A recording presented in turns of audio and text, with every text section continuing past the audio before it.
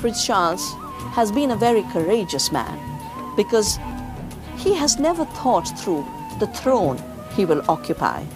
He has thought through the planet he lives on.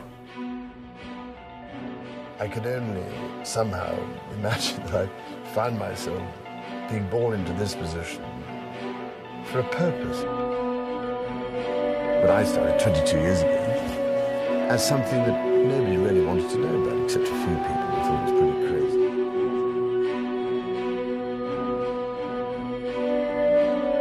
I think Prince Charles is a real problem. I think he's got some very strange views of the world. I think he has a very strange view of his own role in the world. He's got a sort of messianic complex where he thinks we're here to save us from ourselves.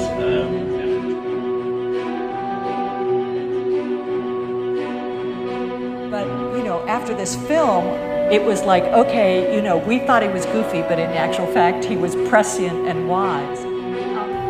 Prince Charles has done the most wonderful, he's done more good in the world than anybody I can think of in the last 30 years since he's been an adult and had a career. And right back in the 70s, you know, he realised that we have to live in harmony with the world.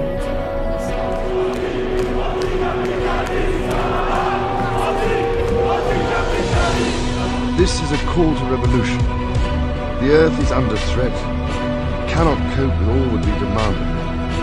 It is losing its balance, and we humans are causing this to happen.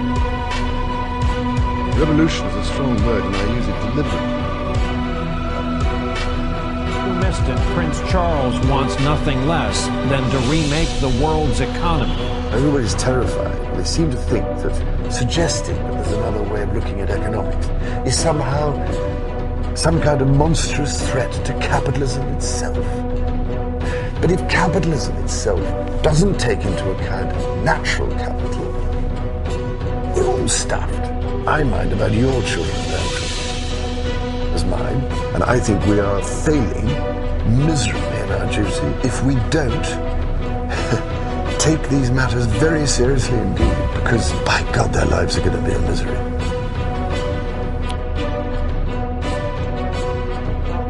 And they said, we've never seen this guy.